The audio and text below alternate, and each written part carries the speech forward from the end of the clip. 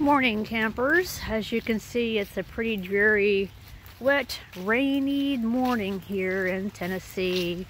Leaves are coming down. The chickens have already escaped because I left the door open last night. So that's not unusual, but you can see it's pretty nasty out here, pretty muddy. I'm coming out here to take care of the chickens and the rabbits this morning. Got everything to clean up. Got a bunch of straw I have to break up, put on the compost pile. So that's one of the projects for today. And then I'm probably going to be staying inside for the rest of the evening.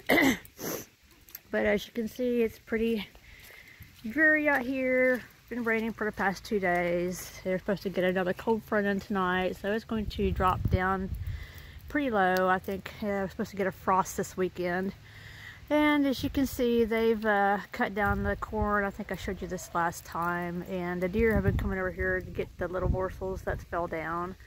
And over across the street is the neighbor's cows. You can see, here's one.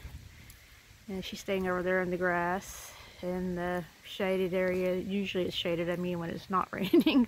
I'm not awake yet this morning, people. But they don't seem to mind the rain.